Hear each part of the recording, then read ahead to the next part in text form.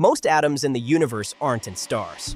They're hiding in the space between galaxies, so thin you can't just see it.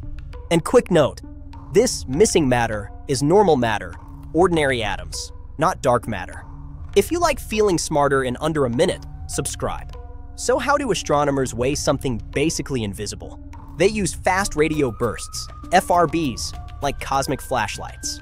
An FRB is a super short blast of radio waves from deep space. As it travels, it passes through a mist of free electrons.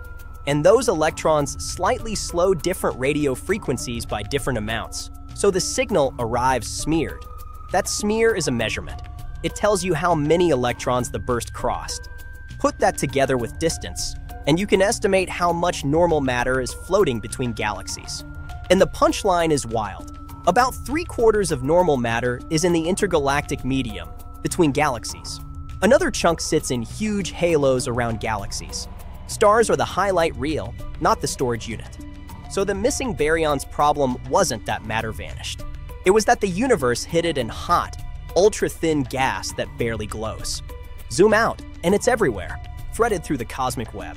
If you enjoyed this, don't forget to like and subscribe for more mind-blowing science with SciByte Insights.